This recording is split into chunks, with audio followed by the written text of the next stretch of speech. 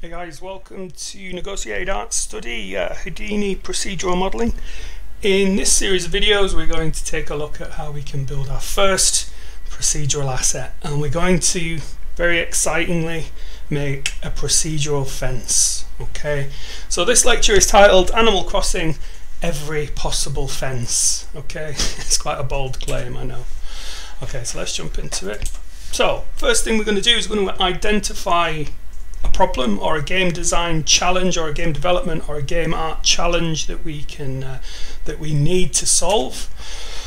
And in this hypothetical scenario, our game requires some fence assets to be created. Okay, so not the most exciting game art task in the world. You probably wouldn't ask your best artist on your team to be spending weeks and weeks making fences. So these fences, in order to be, useful and work, they must conform to any possible shape. So that means whether at runtime the player can place them down themselves, or a level designer can place them down in Unreal without having to go and modify or manipulate any points or vertices or primitives. The system takes care of itself. The procedural system will conform to any possible shape on any terrain. So that's one of the goals of this procedural system that we need to design. Also, we need to be able to mix it up a bit. The shape of the fence post, the shapes of the panels, all that variety must be accommodated in our system. And we'll look at a few ways in which we can do that, and also how we could possibly import existing art assets and use that in our system. Also, it's got to be parameter driven. So in Houdini we can create lots of user driven parameters that will significantly alter the look of the asset that we're doing. So this means that when we hand this off to a level designer who might be working in Unreal, they don't need to know how to use Houdini. They can just drag some sliders and plug some numbers in and they'll get a totally different look. Okay, so it's up to us as tech artists to build that system, and Houdini allows us to do that and then export it into Unreal Engine. And importantly, our system must take care of these attributes that we need in engines, such as UV coordinates, potentially vertex color for material blends and things like that. We need to be generating that in our procedural system to ensure that it fits into our pipeline. Okay, so this is just me identifying, sort of outlining the problem as I see it. You guys will be required to do this as part of your assessment, so you'll need to go out there and investigate a problem that you can solve using a procedural asset in this way. So start having a think about how this could, influence your ideas generation perhaps. This is from an absolutely amazing article that I found during my research. It's called Animal Crossing Every Possible Fence Ranked, and it is just an outstanding article. I've put the link in there so you can see that someone has gone through Animal Crossing, looked at all the different fences and given them a tier ranking based on how they look, how aesthetic they are, what they do they obscure your view. Brilliant, brilliant, brilliant stuff. And there it is. And as you can see, Animal Crossing has got some interesting fences. All of these will have been created by a game artist somewhere.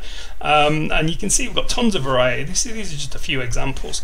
What we're going to work on is we're going to keep it simple. We're going to build a procedural version of this simple wood fence that you see here.